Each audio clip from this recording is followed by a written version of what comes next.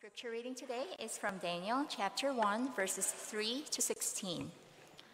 Then the king ordered Ashpenaz, chief of his court officials, to bring in some of the Israelites from the royal family and the nobility, young men without any physical defect, handsome, showing aptitude for every kind of learning, well-informed, quick to understand, and qualified to serve in the king's palace. He was to teach them the language and literature of the Babylonians. The king assigned them a daily amount of food and wine from the king's table. They were to be trained for 3 years, and after that they were to enter the king's service. Among these were some from Judah: Daniel, Hananiah, Mishael, Azariah. The chief official gave them new names. To Daniel, the name Belteshazzar. To Hananiah, Shadrach. To Mishael, Meshach. And to Azariah, Abednego. But Daniel resolved not to defile himself with the royal food and wine, and he asked the chief official for permission not to defile himself this way. Now God had caused the official to show favor and sympathy to Daniel. But the official told Daniel, I am afraid of my lord the king, who has assigned your food and drink. Why should he see you looking worse than the other young men your age? The king would then have my head because of you. Daniel then said to the guard, whom the chief official had appointed over Daniel, Hananiah, Mishael, and Azariah, please test your servants for 10 days. Give us nothing but vegetables to eat and water to drink. Then compare our appearance with that of the young men who eat the royal food, and treat your servants in accordance with what you see. So he agreed to this and tested them for 10 days. At the end of the 10 days, they looked healthier and better nourished than any of the young men who ate the royal food. So the guard took away their choice food and the wine they were to drink and gave them vegetables instead. This is the word of God. Please be seated.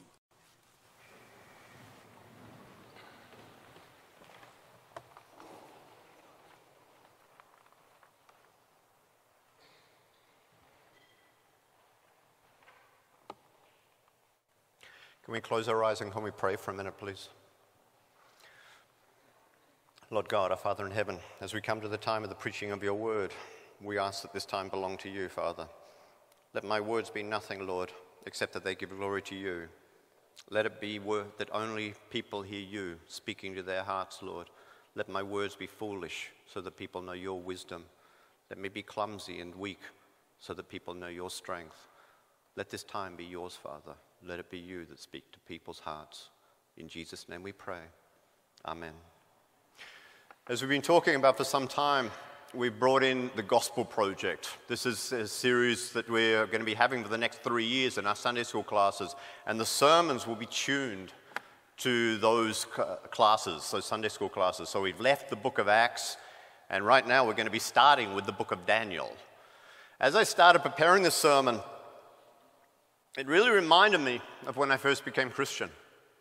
You know what I wanted? When I first knew God was there and I first knew that God cared about me, all I wanted was to be alone and to pray. It was the greatest gift. All I wanted was to just be able to sit in a park or sit in a lounge or sit in a sofa, sit or stand and walk. And all I wanted was to pray.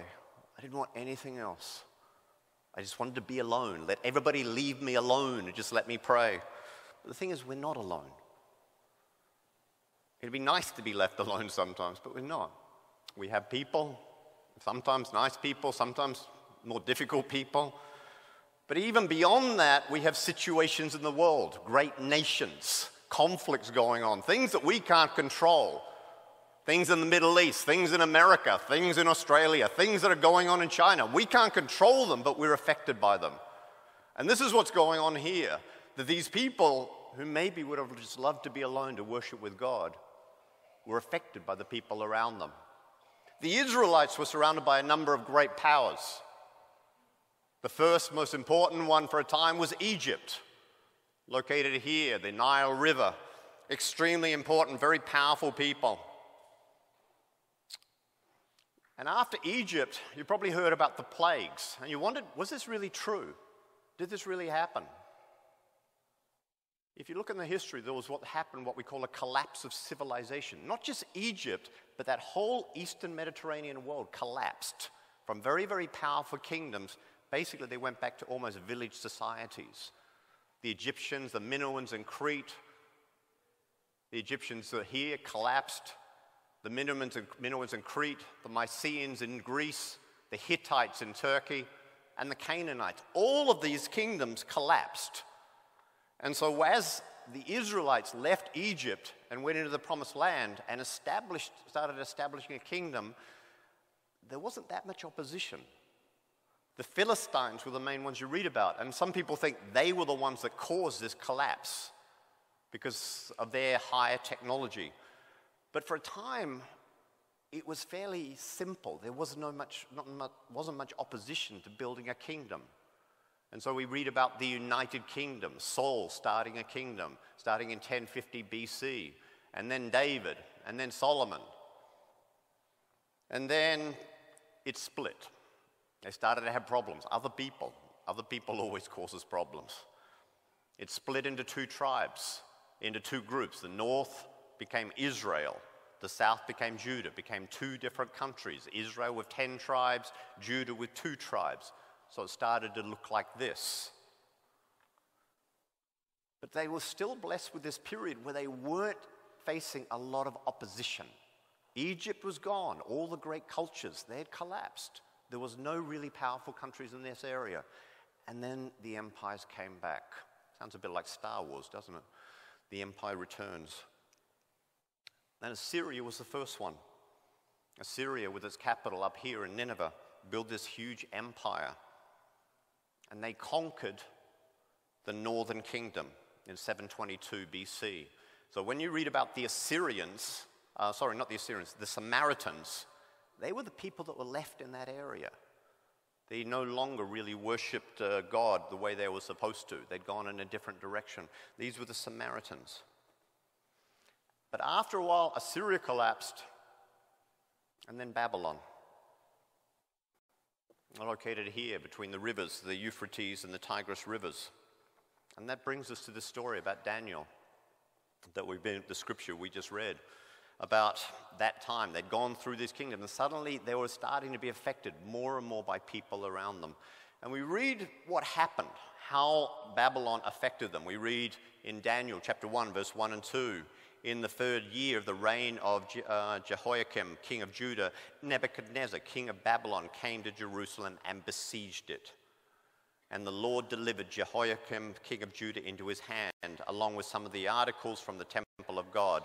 These he carried off to the temple of his God in Babylonia and put in the treasured house of his God. So Judah was conquered.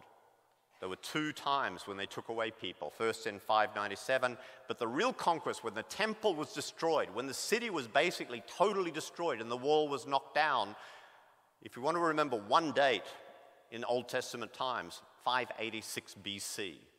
Is a central time for the Jews, for the Israelites, because everything was taken from them. And that was their situation. Everything was lost. Everything they had was gone. It'd be so nice to be alone and just pray and just be with God and just say, I just want to worship God. But they weren't in that situation. Everything. What was lost? The city. Jerusalem was gone, the people were gone, the temple was gone. That was all being destroyed. And then we read this passage in Daniel chapter 1, verse 3 and 4. Then the king ordered Aspenaz, chief of the court officials, to bring in some of the Israelites from the royal families and the nobility. These were young men, and they lost their families and their position. They were nobility. They were what we call dukes and princes and earls or something high-ranking, some sort of high-ranking people. But suddenly they were slaves. Everything had been taken away. They had lost everything. And then in verse 4, young men without any physical defect, handsome, showing aptitude in every kind of learning, well-informed, quick to understand, and qualified to serve in the king's palace. He was to teach them the language and literature of the Babylonians. They lost their language. It was taken away from them. That they were taught another language and said, this is how you communicate. They were taught another literature, another culture. That this had all been taken away from them. Imagine what it's like to be Chinese and suddenly you can't speak Chinese. You can't read Chinese. All the Chinese literature has been destroyed, all been taken away from you. And say, now you have to read Australian English. Very bad choice. So be careful about having me up the front. They lost everything. Language, culture. And what else? Verse 7, the chief official gave them new names. To Daniel he gave the name Belshazzar, to Hananiah Shadrach, to Mishael Meshach, and to Azariah Abednego. They even lost their names. That's how much had been taken away from them. They had names before when they were Jews. Daniel meaning judgment of God. Names that related to Yahweh, to the Jewish God. And now they were given other names. Belshazzar meaning who lays up treasures in secret, because they believed in this secret religion, that there was secrets in the religion, whereas Christianity is a very open religion. What's in the Bible is what we teach. There are no secrets. But they had secret knowledge. Azariah, he who hears the Lord, was changed to Abednego, servant of light, referring to their moon goddess that they prayed to. They were given new names, referring to different gods. And that was a special thing, because if we read Genesis chapter 2, verse 19, now the Lord God had formed out of the ground all the beasts of the field and all the birds of the air. He brought them to the man to see what he would name them. And whatever the man called each living creature, that was his name. To give a name is authority. We had the family up here doing the Advent reading this morning. You asked them who gave the names. It was the parents. It wasn't the children. Children didn't get any choice in it. Children didn't say, I want to be called Mary or Tom or David. The parents had authority, and the parents said, this is your name. This is what you grow up with. And that's what they'd done. They'd taken away everything. They'd taken away their names. And what now? What else were they going to take away from them? We read Daniel chapter 1, verse 5. The king assigned to them a daily amount of food and wine from the king's table. They were trained for 3 years, and after that they were to enter the king's service. Doesn't sound too bad, does it? Food from the king's table. You offer me that, that's a great idea. Good wine, good food, yeah, I'd love that. But they said no. But Daniel resolved not to defile himself with the royal food and wine, and he asked the chief official for permission not to defile himself this way. The last thing that they wanted to hang on to was their relationship with their God, because they had been given the law. And the law, one of the key things in it was the law about what they were allowed to eat and what they weren't allowed to eat, their dietary rules. And to break that was pretty much the last connection they had. And this was where they said, no, we can't do this. We still want that relationship. We still want to be obeying God. Even though everything had been taken away from the city, their families, their title, everything had been taken away from them. But they still said, no, we want this relationship to continue. This relationship with God, to not break that. And we read what happened. But the official told Daniel, I am afraid of the Lord my king, who has assigned your food and drink. Why should he see you looking worse than the other young men your age? The king would have my head because of you. And we read what happened. Verse 12, please test your servants for 10 days. Give us nothing but vegetables to eat and water to drink. And a miracle happened. At the end of the 10 days, they looked healthier and better nourished than any of the young men who ate the royal food. Now, a lot of vegetarians will tell you this, that if you just eat vegetables, you're going to look better and you're going to be a lot healthier. I don't believe it. I think you need some meat. And if you're a vegetarian here, please, that's not part of the sermon. I don't want to argue.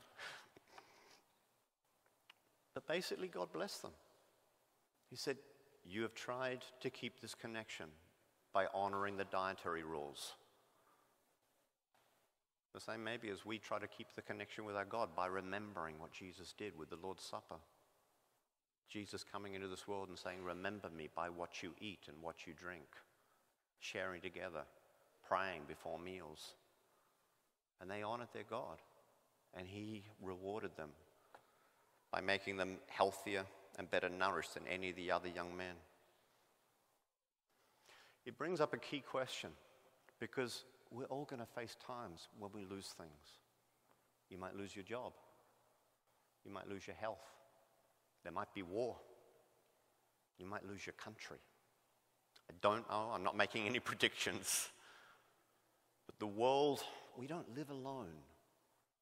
We live in a complicated situation. Economic problems, health problems, financial problems. So many things can go on, and so many things that you can lose. So many things that can be taken away from you. Your health, your security, your house, your family. So many things that can be taken away from you. And as Christians, we have to think about it, how to deal with that, because it is a reality that we may face now in our lives, that you may be going through something now, and perhaps in the future it will become more difficult. Perhaps there will be a future time when we will have to make the same sort of decisions. These young men had to decide something. What are we? When everything has been taken away from you, when you've lost everything, even your name, what are we? And they had to answer that question. They had to look at it and say, how do we answer? What are we? I could say I'm Australian. Is that what I am? But I care about you more than my own country. That's why God put me here. I could say I'm a man, but the sisters in this church are very precious to God. They're very important to God. And we share a relationship in this family. We share something. What are we? What makes us different? Even when everything else has been taken away, what is the core? What is central to us? What makes us what we are? We are what we believe. We believe in God. And we believe that Jesus sent his son Jesus into this world to die for us. And because we accepted that, we believe that we are God's. And nothing can ever take that away from us. Not sickness, not financial trouble, not even death. Nothing can take that away from you, because that is what you are. Hold on to what you believe. Through the most difficult times, you are what you believe. We are what we do. They decided they wouldn't eat the food. What you do has a huge effect on what you are. If you say, yes, I'm Christian, but I'm going to go home and watch pornography on the internet, or yes, I'm Christian, but I'm going to go out and steal things or cheat people, it will affect your life. And what you are maybe isn't what God wants you to be. You are what you believe. You are what you do. And particularly in those times of trouble that these young men went through, you are what you hold on to. That you say, never will I let it go. When I was 24, I started going to church a little bit. I wasn't baptized. I read the Bible a little bit. I started becoming Christian a little bit. And then I fell away. The pastor moved on, went to another church. We got another pastor in. I didn't like him very much. So I left the church, just stopped going to that church. And I fell away. 14 years later, when I was 38 years old, a voice spoke to me and said, turn to God. And then I came back. And after a little while, I started to fall away again. I could feel it, my drifting away. But I remembered that experience when I was 24. You are what you hold on to. And I said, God had given me this, and I will hold on to this, and I will never let it go. No matter what the difficulty is. No matter what things happen that hurt me. No matter what I don't understand. Never will I let it go. Because God has promised, never will he leave me. And he promises you the same. Never let go of what you believe. Never let go of that faith in Christ. Watch your thoughts, what is going on in your heart, because they become the words that you will speak. Watch your words, because they start to reflect your actions, what you will do. Watch your actions, because they become habits, things you start to do every day. Watch your habits, because they become your character, what sort of person you are. Watch your character, because that becomes your destiny. Every one of you needs to answer the question in your heart, what are we? What am I? It's what you believe. That's what you really are. It's not the BMW you drive, it's not the car, it's not the job. It's what you are, is what you believe, what you do, what you hold on to. These are the important things. Can we close our eyes and let's pray for a minute? Lord God, our Father in heaven, we are yours. We belong to you, Lord. Lead us to have strength, even through the most difficult times, the challenges that are in this life, Lord. Lead us to hold on to that, what we are, what we believe, that we believe in you, and you, Father, are ours, and we are yours, and we belong to you. Let us hold on to what we do, Father. Let us be careful to do only things that give glory to you, Father. And let us hold on to our faith and never let it go. Never, never will we let it go. The same as you said, never will you leave us. Let us always be yours today, tomorrow, and always into eternity. In Jesus' name we pray. Amen.